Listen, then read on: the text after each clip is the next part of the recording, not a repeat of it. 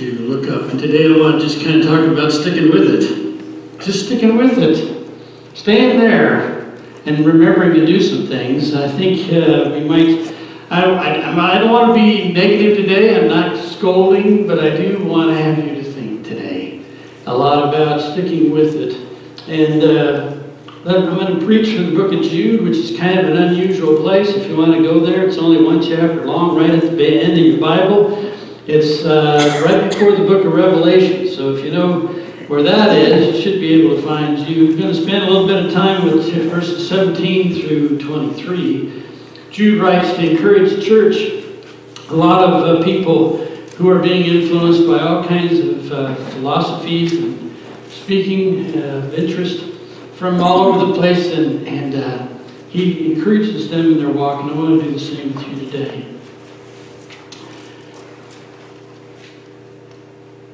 Adam Iram, a guy named, his last name is Judson, I can't even pronounce his first name. Adam Iram Judson went to Burma, and he spent 18 years there in the heat of that place, and he went there for 18 years without any kind of furlough. When we talk about missionaries going someplace, the idea that they're on the field for a couple of years and then they come home for a week or 2 or 6 weeks.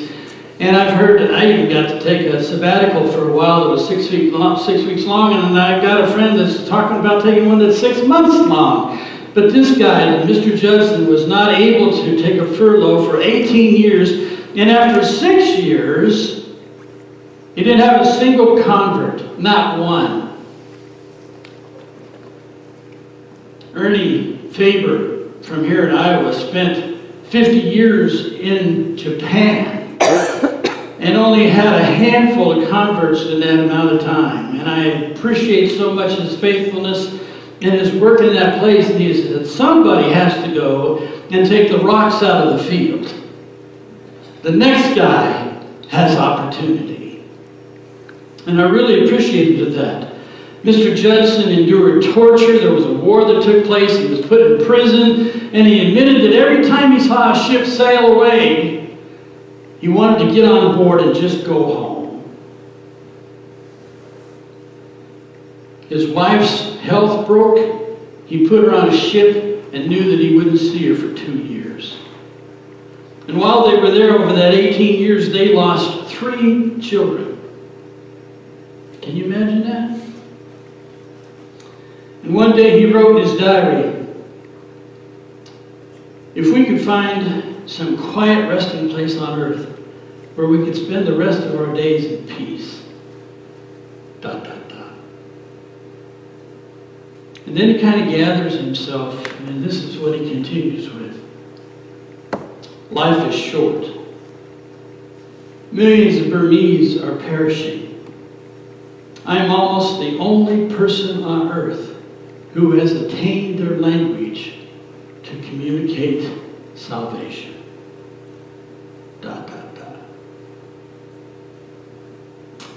By the time he passed away, there were 100 churches and over 8,000 converts.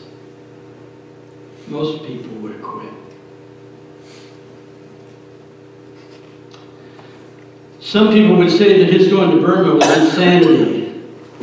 But could it be called commitment to the cause of Christ? Could it be called that? To the mission we've all been called to? And I wonder about that intentionality. I wonder about that missiology, if you will. I think it's lacking in our world. I think it's lacking in the church as a whole, whether it be in Rising Sun or here or any place else in the world. I think it's really lacking. Most people have trouble even getting to worship, let alone serving the Lord in some way. I think we're a little bit soft. I'm soft. I know I'm soft. I like my hot water, I like my sheets, I like my transportation. We were just talking a minute ago about how pleasant it is to be able to drive to church in an enclosed vehicle with air conditioning and heat. My grandfather did not know that. A horse and open buggy at best. I think we're soft, we're safe, we're secure, and we fear almost everything. We fear the devil, we fear people, we fear the weather, we fear politics, we fear the world. We just fear all the time. We dare not do anything for fear that we might lose some sleep or some cash or maybe our reputation, our status, as we were talking about this morning. I think a lot of times our commitment is lacking, that our knowledge is inadequate, and frequently our faith is just too faltering, far too often. I ran across a couple of paragraphs I want to read to you. They're really amazing. I want you to think about it a little bit. He writes this, he says, a guy named Goldner, the church is something more than a haven of rest. It's a haven of rest, but it's something more than a haven of rest, where the indolent, the slow, the inactive, the lazy, the idle and tired may congregate.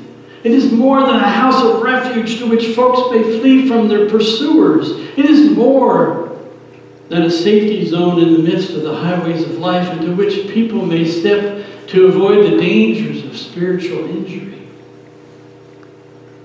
It's all those things, but it's more than that. It is more than an old folks' home where the spiritually defective, that's me, the infirm, that's me, the incompetent, that's me, may find shelter and be assured against all want for time and eternity. The church is not a spiritual Florida to which people can migrate in order to escape the chilling blast of a cold, unfriendly world. The prevailing tendency in the present-day church is to make religion too easy. It is kept within the boundary or the realm of convenience and comfort, and rarely is there ever a call to real sacrifice. By means of supper, sales, entertainments, and various ingenious devices, people are tricked into giving, and through alluring programs, efforts are made to surreptitiously, secretly inject a little bit of religion into the unsuspecting. And when people have come into the church, the greatest care is exercised to spare them so that only a minimum is asked of them. Do we need to wonder why the church is not more aggressive and victorious? It hesitates to propose a program that summons us to heroic effort, sacrifice, and even the giving of blood. Wow, that makes me think. Shouldn't we be doing more? Shouldn't we be more committed, more faithful to the working cause? That's what Jude wrote about in his book to the early Christians. But you, beloved, ought to remember the words that were spoken beforehand by the apostles of our Lord Jesus Christ, that they were saying to you, in the last times there will be mockers. Think so? In the last time there will be mockers, following after their own ungodly lusts. These are the ones who cause divisions, worldly minded, devoid of the Spirit. Remember, Lisbon Church of Christ, remember what the apostles foretold. Remember Scripture.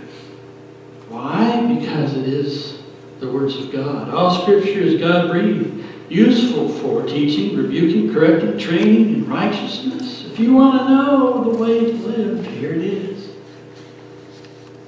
So that a man of God may be thoroughly equipped for every good work. I like to read. I read a lot. 3 or 4 books a month, usually.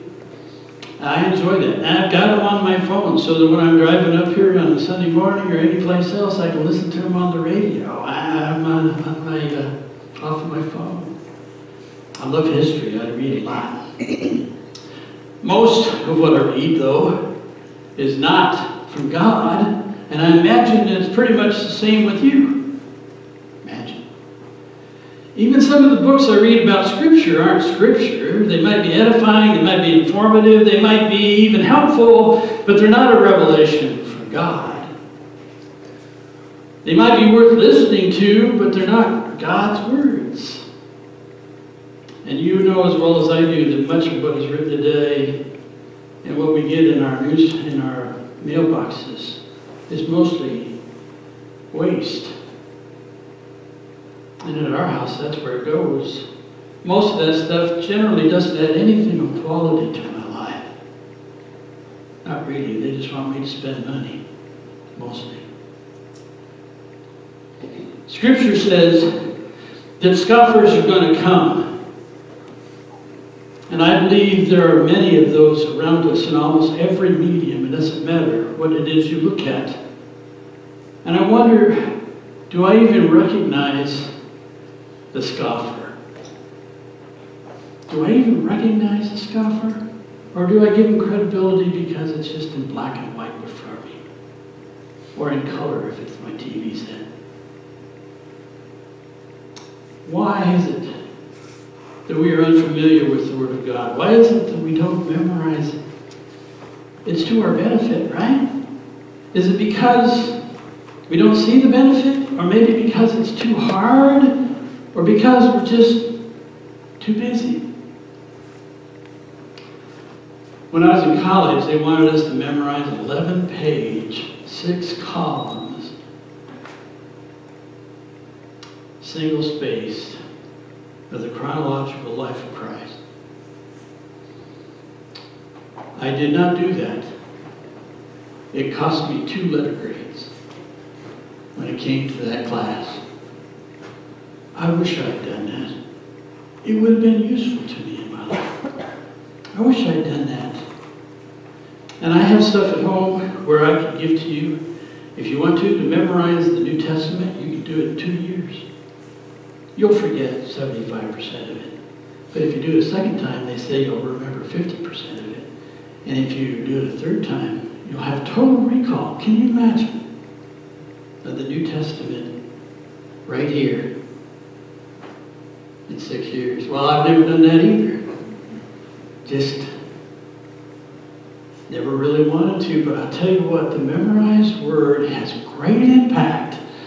And one of the most beautiful things I've ever heard on a Sunday morning was a guy who got up and all he did was recite the whole book of Romans. Wow! Fantastic stuff. And I want you to see the impact of having something memorized and saying it well. Listen to this young person from Texas. That's something. You can do that. Maybe not every word, but the enthusiasm and the communication of a testimony, you can do that. Psalms 119, verse 11. Your word have I hid in my heart, that I might not sin against you. Psalms 1. Blessed is the man who does not walk in the counsel of the wicked, or stand in the way of sinners, or sit in the seat of mockers. But his delight is in the law of the Lord, and on his law he meditates day and night. Boy, there's a lot of blessings to be gained by reading. There really are. I would encourage you to read Scripture, and I would encourage you to meditate on it. You've probably heard that before, but I encourage you to do it again. And if you get a chance, memorize. My wife likes to do Sudoku. I like to do that stuff. Crossword puzzles and that kind of stuff. And why do we do those things? Because it supposedly keeps us sharp, right? How about trying a little bit of memory work and studying the Bible with the same intensity?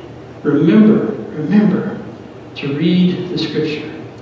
And then in verse 20, pray much. Jude tells his readers, but you, dear friends, build yourselves up in your most holy faith and pray in the Holy Spirit. Most of you have probably heard of Robert Louis Stevenson. You're familiar with his writings. When he was just a little boy, he says that he remarked to his mom, Mama, you can't do good without praying. And she says, "How do you know that, Robert?" And he says, "Because I tried." Another little boy was sent to his room because he'd done something pretty bad. And a little while later, he walks out of the room and he says to his mom, he says, "I've been thinking about what I did, and I said a prayer." And his mother said, "Well, that's fine. If you ask God to make you good, He'll help you." "Oh," the little boy said, "I didn't ask Him to help me be good. I asked Him to help you put up with me."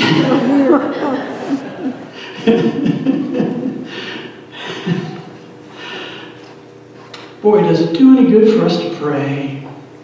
All of us should know the answer to that question. And you and I know as well as anybody that we may not get every prayer answered the way that we expected or the way that we thought best.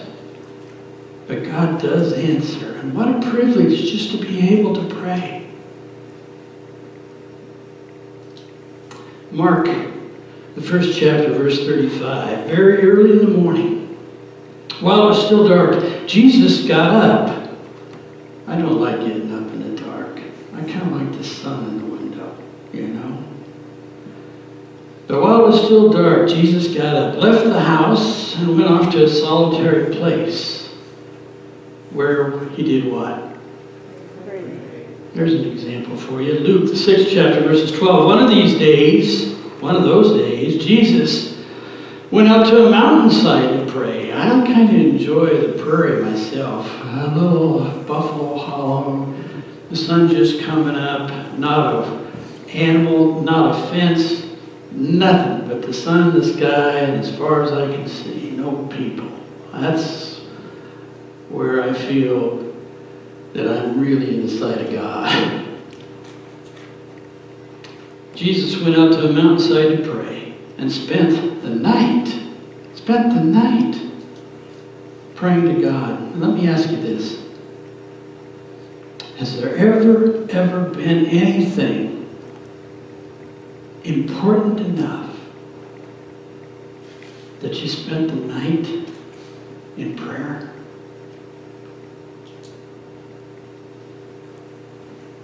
There was a prisoner, a guy named Ivan Denisovich. He was a Christian and he'd been put into a Soviet prison. And he was praying one night when a fellow prisoner said, with some level of ridicule, "Prayers won't help you to get out of here any faster." And Ivan responded, "I don't pray to get out of prison. I pray to do the will of God." Most of the time, we pray to get out of our circumstances. Prayer helps us. It helps us in life. It helps us to do the will of God. Every time I get in front of an audience, I don't care if it's 1 or 100 or 1,000 or 10,000. I've had my opportunity. It doesn't matter whether it's in a foreign country or whether it's here in the U.S. I have a time of prayer, including this one today. It's how I start and finish the day. I hope you do too. Remember what the apostle said and pray. And then, thirdly, wait patiently. A few years ago, I took my family on vacation. We've been to all 50 states, and we were trying to catch the northeast corner of the U.S. and the East Coast. So we drove over there, went through New York City and Connecticut and up that direction, went to Boston. I had a great time in Boston because I love history. And I went to the Constitution, the ship, the Constitution. I could crawl through there on my hands and knees and spend weeks. I could be there forever. And my family can't. They can't. You know, they're out there standing on the dock. Come on. Just leave me alone. I loved it there. Driving into Boston, though, a few years ago, they were building what is called the tunnel. I don't know if you've ever been there, but they were going to take the interstate that used to go right through the middle of downtown, and they dug a tunnel under downtown and went from going right through the middle of town, where the park is, where the highway used to be, and there's a tunnel that goes through there. It took them years. all kinds of water problems. It was really awful. Massive expense, and it was called the Dig. And as we were driving through there, 6 lanes wide, sitting absolutely still, it took 3 hours for us to go just a mile or two. We inched forward, and I'll tell you what, I was frustrated, and I was angry, and when we finally came around the corner to enter the tunnel to get through on the construction, there was a huge orange billboard right at the beginning of it that said, "If Rome had been built in a day, we would have used their contractor."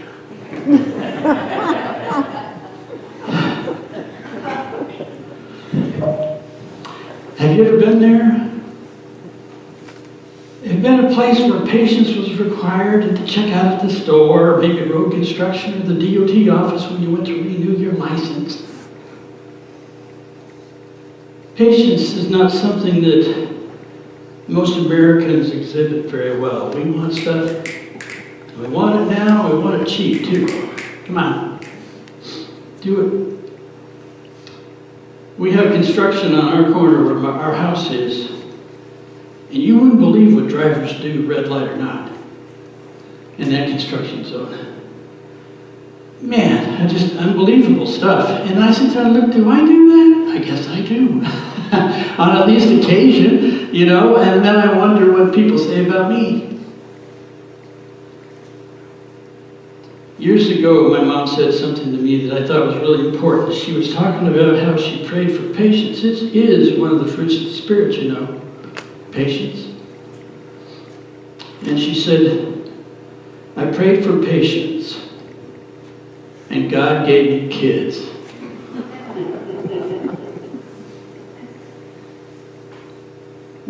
Watch out what you pray for.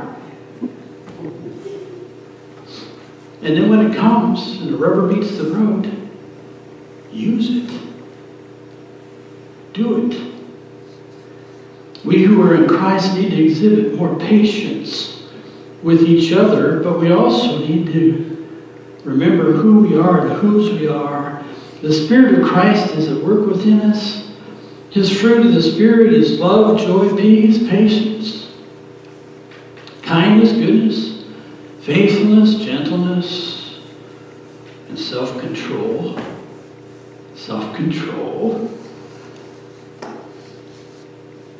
We need to have patience with each other, but we need to have patience with God sometimes too. And in verse 21, Jude encourages the Christians that he's writing to keep yourselves in God's love as you what? Wait. As you wait for the mercy of our Lord Jesus Christ to bring you to eternal life. A lot of people think I'm a pretty calm guy. They say, well, you just calm the water, you do blah, blah, blah. They think I've got it all together, and they're so full of beans. It's not true. I have times of frustration and irritability for sure. Just ask the people that I live with. And I'll tell you, I'm going through one of those times right now, waiting for some answers. And sometimes when I'm in a hurry, it doesn't appear that God is. And I wonder, does that sound like you? Moments in life where you face the difficulty of something that was extreme, where some indecision was influencing your life. You've prayed and then you've waited and you've waited and you've waited. Maybe it was something financial, educational, maybe it was a career choice, or maybe family or marriage or some kind of service. It's just hard, isn't it, to wait on God? And when we think we know what is right and what should be done, it's even more difficult. But sometimes I think we forget that God knows everything and will always do the right thing. And it's a matter of trust. When I was about 7, it was the 4th of July. We took my grandmother, who hates water, to the lake for a good time. My dad as opposed to my grandmother, loves to swim. And I do too. My son, he's a fish. Man, he's really good at it. And we went to that lake, and I was just a little kid. And my dad was in water up to the neck at the end of that dock. I was on the end of the dock looking down at him. And I was just going, Daddy. And he goes, come on, come on, come on. Obviously in water way over my head. I did not know how to swim. I didn't know any of those things, but I knew who was on the other end of that come on invitation. And I jumped in, trusting him.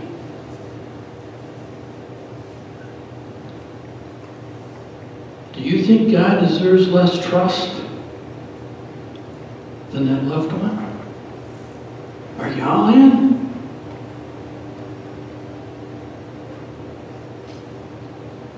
Remember, pray and wait patiently with trust. And then Jude kind of concludes with this last thought. Demonstrate some mercy. In verse 22, be merciful to those who doubt. Snatch others from the fire and save them.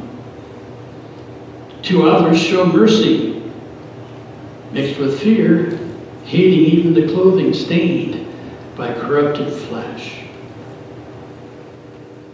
The idea of loving the sinner and hating the sin.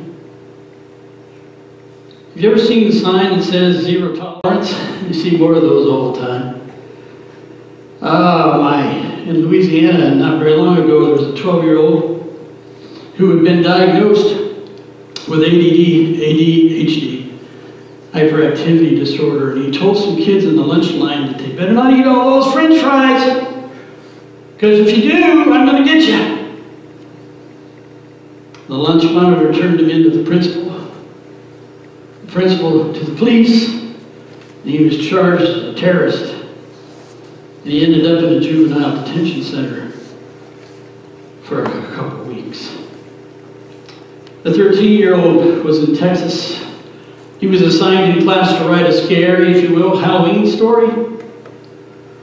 He wrote one that involved shooting students in a school, and the police got involved. He was in jail for 6 days before a court decided no crime had been committed.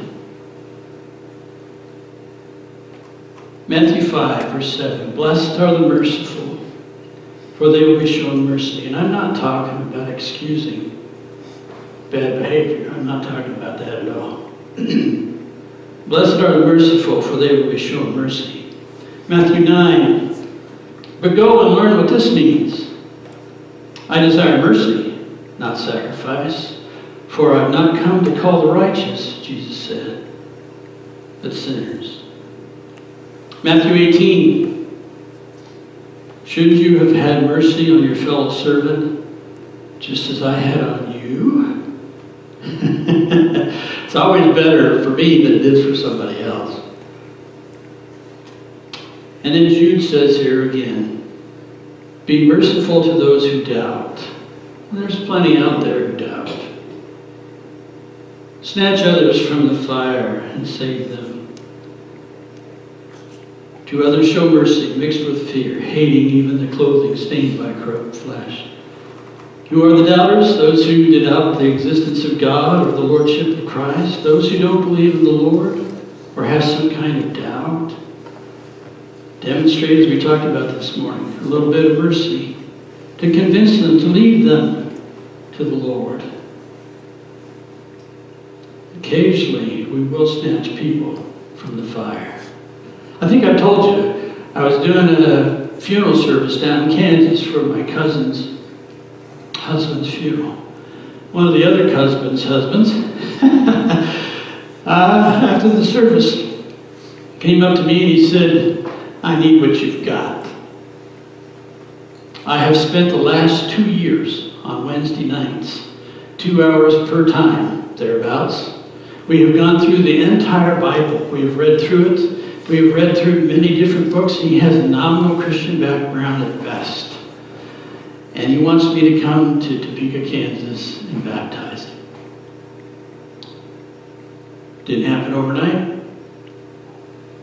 But he just said, I need what you got. And you can demonstrate that for people and direct them in the direction they need to go. If you don't have the answers, find them and go. I have been saved more than once in a life-threatening situation. I've been pulled from the pool and kept from drowning. I've been kept from falling off of a mountain cliff. I have kept people from touching the wires in an electrical box. Don't touch that. Get out of my way. We need to be able to do the same with our faith. And this text reminds me of the old saying, love the sinner but hate the sin. We should, because our purpose is to pull people back from the brink of hell. And as I shared a couple weeks ago, Timothy, Paul says to Timothy, for I am already being poured out like a drink offering. Do you feel that? And the time has come for my departure. I have fought the good fight. I've finished the race. I've kept the faith. And there is laid up for me a crown of righteousness. Have you kept the faith? Are you keeping it? Are you staying on course?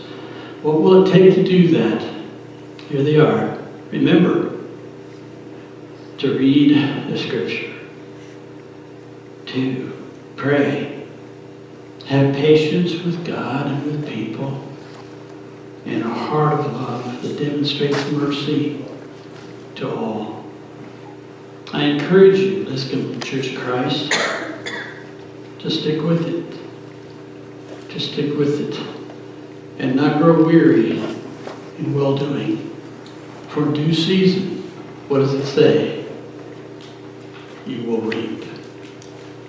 You will reap. Bring in those sheaves. Bring in those sheaves. Come rejoicing with them, bringing in the sheaves. We're not talking about cheese. We're not talking about oats or wheat or corn. We're talking about people.